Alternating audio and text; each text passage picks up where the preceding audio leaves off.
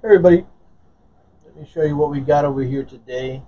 This is a MacBook Pro A1502 2015. So the problem this was having was the keyboard all of a sudden stopped working. It was, when I took a look at it, you can see that the keyboard is a little gunky and some of the keys are sticky. Pretty sticky. Wow. Yeah. So I asked the customer if there was anything spilled. They said no, nothing spilled, and that was about it. So it's already fixed, but the diagnostic for this, first we went through check the keyboard flex, disconnect, reconnect, make sure that's good to go. We got the same thing out of that, no result. I do have some external keyboards. I don't have one here. But on this model, well, on most models, you're able to put an external keyboard right on the back of this right here and actually test it. So that's what we did there. Actually, let me show you that. Yeah, if you got a problem with a keyboard, this one wasn't working at all, so the culprit was something else. But if you got bad keys or something like that, if you just purchase, this is just the keyboard by itself, you're able to test this right off of the top right here. Pop that one off, slide that one there.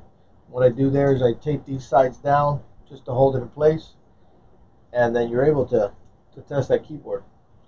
So we went through that, tested that keyboard, same thing, no keyboard present. And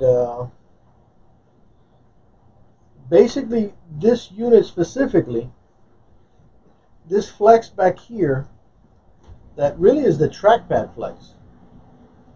From the trackpad to the board, it doesn't connect to the keyboard. But there is some relationship with that flex, because in the past I had another unit that had a similar problem. I believe it wouldn't turn on. I believe, yeah, the keyboard, it wouldn't turn on. And after diagnosing it, when we would take off this flex, then the power button would work. Something to that effect. So I know from other work that we've done on other units that this flex has a relationship with the board. So I removed that. I took a look at the flex when we took it off, and it did have a little bit of corrosion. How it had corrosion under here without any other signs anywhere else, beats me. Did it come in from the trackpad? I don't know. So I did have one here. I had another unit here. Replaced the flex. As you can see, this is a used flex. It's a little roughed up. So replace that flex, and that solved the problem pretty much. Of course, the keys are still sticky and all that, but that was the solution. So that's a little tip for you. A1502 2015.